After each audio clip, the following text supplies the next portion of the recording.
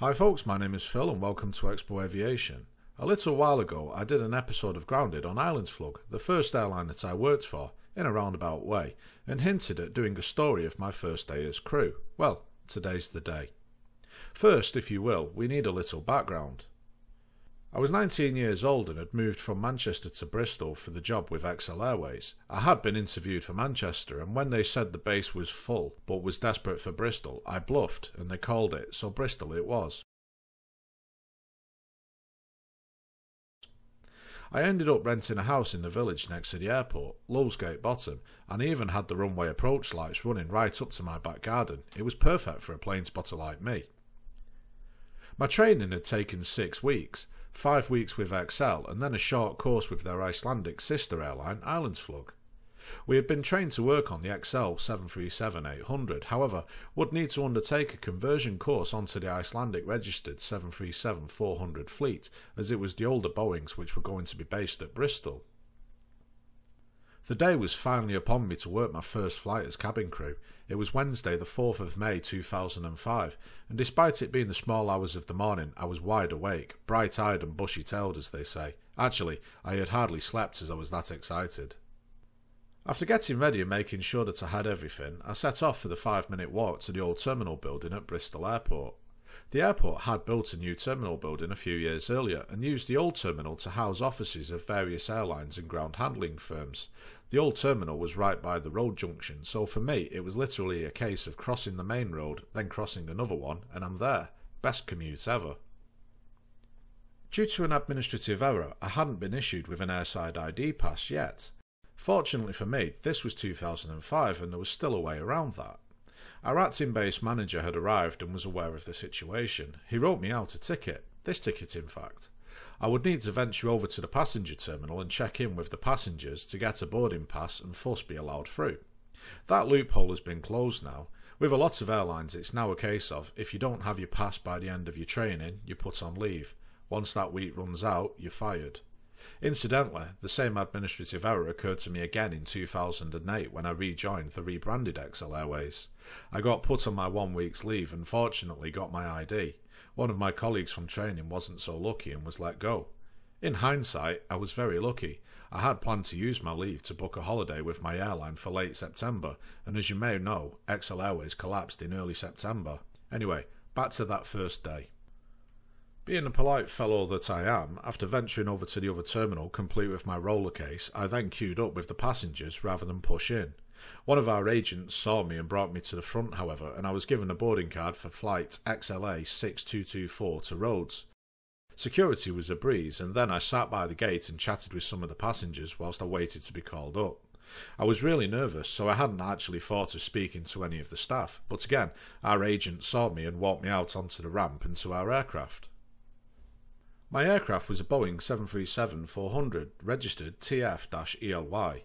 It was built in 1992 and initially saw service with Dan Air London, then British Airways, before moving to Islandsflug in 2004. This was one of 2 Islandsflug aircraft which had been painted up in the rather smart Excel Airways livery. The crew were already on board, having made the short walk from the staff terminal to the aircraft. There was a mix of Bristol and Newcastle-based crew for this flight as it was our first year of operation for the new Excel Airways base at Bristol. Islandsflug had based an aircraft there the year before, however it was operated entirely by their own crew on behalf of Excel. This time it was Excel cabin crew and Islandsflug pilots. The Newcastle base was longer established and their crew had already been trained up on the 737 Classic and thus they had covered the first few days of operations at Bristol while we all came online. I would be a supernumerary crew member for this flight. This was so that I could experience everything first hand but not have the responsibility of an exit door. Everyone's first flight is a supernumerary. It does have its perks though, as with no door assignments one has the chance to sit in the cockpit for takeoff and landing, but more on that later. During boarding I will be positioned in the mid-cabin to assist with any bags, then with everyone on board and strapped in, it was time for departure. As a supernumerary crew member I wouldn't be partaking in the safety demonstration, so it was my opportunity to stand in the rear galley and observe. Sometimes naughty crew members would stand in the rear galley and make silly faces to try and make the demo crew laugh, but I was well behaved, well, at least for my first flight. We would have to do a manual demonstration every time too, as the aircraft didn't have any built-in entertainment systems. With the demo out of the way, it was time to grab our seats as we taxied out to the runway. I would be sat in the rear galley, and with myself and one other Bristol crew member down there, along with two Geordies, it was rather cosy. The 737 viewing windows are tiny compared to something like a 747 or Dreamliner, and just to make it extra hard to see outside, there was the red strap obscuring the view even further. This strap is there for anyone outside who wants to open the door. It serves as a warning light that the slide is armed, and if they do open the door, then the slide will deploy. With the window pretty much useless, we just sat there as we headed out to the runway, then listened as the engine noise increased. As we accelerated along the runway, we were pushed against our harnesses, and I was smiling from ear to ear. Once we were in the air, it was showtime. The girls put on their tabards and I donned my bartender-style apron. We were trialling a new portable entertainment system called the P, or Portable Entertainment Appliance. It was like a portable DVD player which had a fair few films, TV programmes and albums stored in there. They cost a £5 to rent for the duration of the flight and came with headphones. My first task was to take the half cart up to the front cabin and work aft with it and hopefully unload the lot. Sadly, I did not. Throughout the summer we would have numerous problems with the PEA devices. Their batteries were unreliable, and while they were supposed to last at least 4 hours, they wouldn't. Then we had loads of duds too, so we were constantly having to swap them out or just outright refund the passengers for a defective unit. The bar service was next. I would be up front for this and working with the purser. She had been on my training course but was actually very experienced, having been flying for around a decade, having started with future grounded candidate Airworld. She had already prepped the full-size, or double cart, in the forward galley, complete with a nice little display of snacks on top as well as the bucket of ice. When you're up there doing the bar service, it takes a surprisingly long time to do.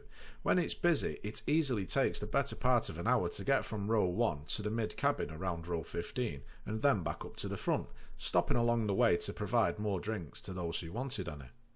While Natasha and myself packed up the bar cart, one of the Geordie crew did a quick clearing and collected any of the empties and rubbish. It was around this time that we were informed that our flight would be diverting. It wasn't an emergency but more of an unplanned fuel stop.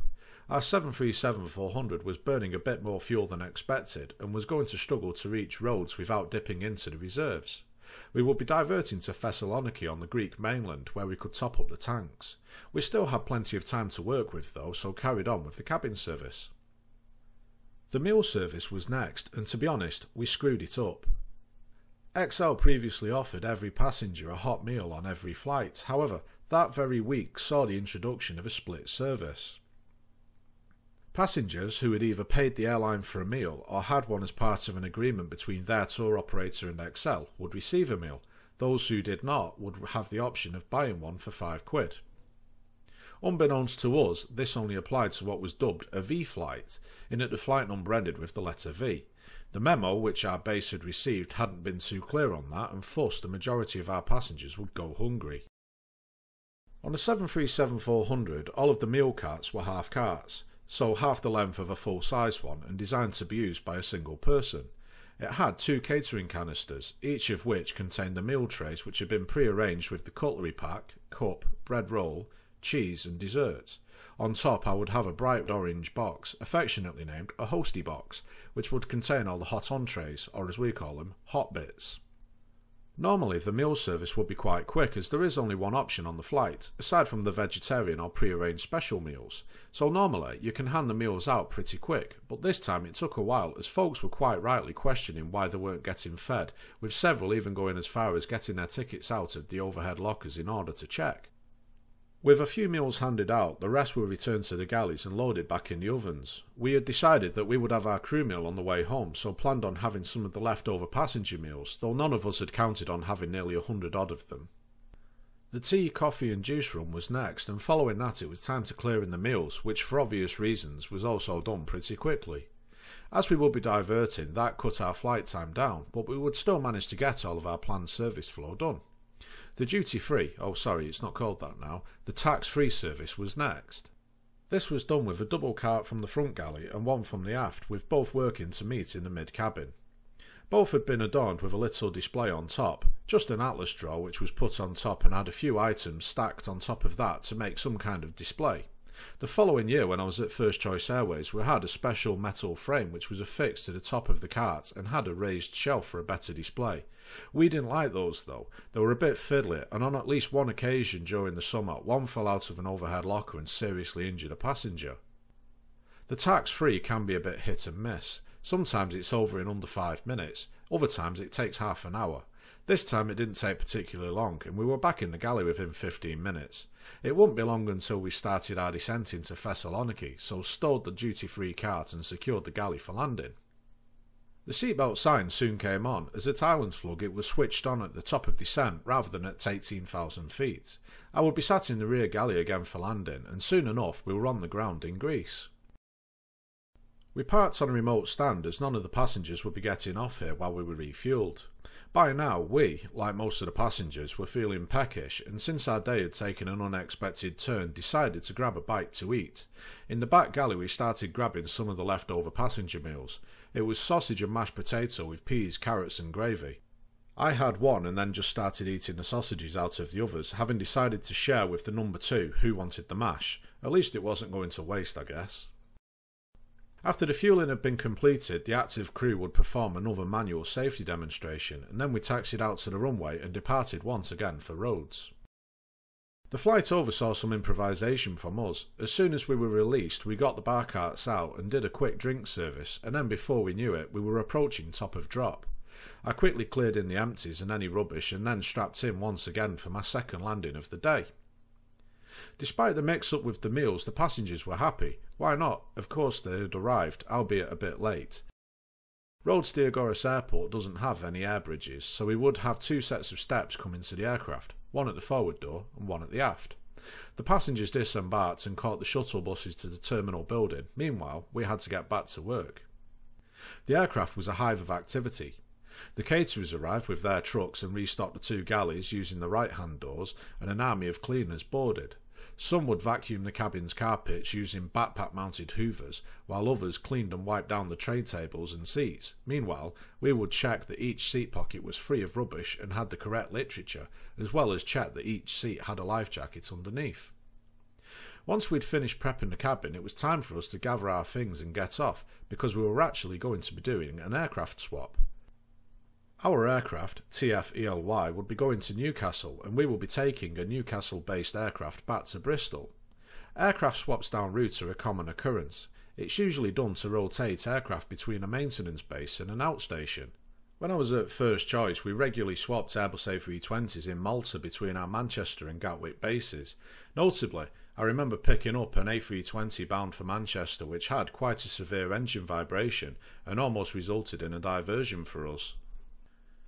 Our new aircraft was TF-ELV, another 737-400, and was built in 1990 and originally saw service with Air Europe, then Dan Air and British Airways, and then a myriad of carriers before reaching Islandsflug. Victor, as he came to be known by our crews, wore Islandsflug livery rather than Excel, and as the year went on would wear a hybrid Excel livery just in time for it to be sent elsewhere with Jet 2. We would be swapping our aircraft as Victor apparently had slightly higher rated engines and therefore had a longer range than the other one. The runway at Bristol itself was slightly problematic for the 737 when near to maximum takeoff weight, so the extra thrust would help. While I'm not entirely convinced by it, it was safe to say that Victor never needed to stop off for fuel on any other flights to or from Bristol during our summer season. Victor had landed before us, as of course we had diverted. The Newcastle crew were waiting for us to wander over and take him off their hands. Pleasantries were exchanged and then we climbed aboard. I also had the task of lugging a catering canister over to the other aircraft as this was full of our crew food and we didn't want to leave that behind. Once on board we stowed our gear and were pretty much ready. The previous crew had done their turnaround duties so the cabin was good to go. We were going to be flying home empty. This was because it was the first day of flights from Bristol to Rhodes, and since there were no holiday makers already out there, we had nobody to bring back. This is why we were saving our main crew meals until this flight, as we could sit in the cabin and enjoy them proper. As is often the case in aviation, however, things don't always go to plan, and as we were getting ready to close up, a car pulled up and one passenger climbed aboard. By strange coincidence, the woman was Icelandic but had no affiliation to Islandsflug. We hadn't expected her, but that turned out to be down to her booking a flight-only ticket at the last minute and having no luggage. With a passenger on board, that changed things. All of the cabin crew had to take their assigned door positions for takeoff, and one crew member had to do the safety demonstration by the book. As a supernumerary crew member, I was able to grab a passenger seat for takeoff, so I picked one of my favourite spots, just aft of the wing and lined up with the flaps. I wouldn't be sat there long, however, as before we taxied out, the captain called over the PA for any of us crew to come and sit up front. Needless to say, my excitement may have gotten the better of me, and I hollered out and then sprinted up front. After a couple of false starts getting through the flight deck door, having been foiled by the decoy handle, I was in, and then my mind went blank on how to set up the fold-out jump seat that the 737 has. Having given up on setting that up, I squeezed into the other jump seat behind the captain in time for takeoff. While I had been on the flight decks of a good dozen aircraft by that point, I had never actually been sat there for takeoff. It was awesome. Once we were in the air and the crew were released, I had a chat with the pilots before venturing back into the cabin. Since we had just one passenger, she was asked if she wanted a drink, and then to just give us a shout if she wanted anything else. She was happy just to read a book all the way home. The crew meals were divvied out: a hot entree, piece of fruit, a yoghurt, bar of chocolate and a sandwich. To be fair, the sandwich was to eat going the other way, but we scoffed passenger meals instead, as we didn't have time in the air. I ate mine from the comfort of one of the passenger seats, as we'd all spread out around the cabin to have a rest. The assistant purser took the opportunity to complete most of the paperwork, so we wouldn't have to deal with too much of the bar paperwork after landing, and could therefore dart off home quicker. Soon enough it was top of drop, and the skipper summoned me by PA. I didn't have to squeeze in behind the captain this time, as Natasha gave me a hand with the fold-out jump seat, so I had an even better view. This jump seat folds out in front of the door, so is pretty much on the aircraft centre line. It's lower down than the other one too, so you can see out of the windows properly. There was a spare headset as well, so I was able to plug in and listen to air traffic control as they guided us towards Bristol, and in no time at all we were on final approach. I could quite literally see my house as we neared the threshold to runway 27. We flew over my back garden and seconds later landed on the runway. The taxi to stand took a couple of minutes as we vacated the runway at the opposite end of the airport. On stand we shut down and then opened up once the steps were in place. We said farewell to our single passenger, grabbed our gear and then walked back to the crew room. With the post-flight paperwork almost entirely completed before landing, we only had a few things to fill in back in the crew room. I logged in on the computer system to see that my standby for the next day had been swapped to a flight to Lanzarote. Looks like I'll be back in the air right away.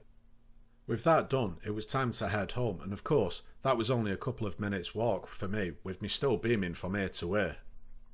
Well, there you have it, the tale of my first day in the air as cabin crew. I hope you enjoyed it and didn't find that I went on for far too long and that the pictures weren't too repetitive. If you didn't know, I actually did a similar video a while back which covered my last day as cabin crew. I released that to coincide with the 10-year anniversary of my last flight as crew and the final day of Excel Airways operations. If you've not seen it, the link is on screen and in the description below. Thanks for watching. I really hope this was of interest. Consider it a mix of one of my trip reports and the grounded all rolled into one. If you've not seen any of my grounded episodes before, these take a look at the history and rise and fall of various airlines from around the world. I've done over 50 episodes now and have covered Excel, its predecessor Sabre, and more recently Islandsflug. I've got plenty more of these on the way, so why not subscribe to catch them as they land, and as always, thanks for watching.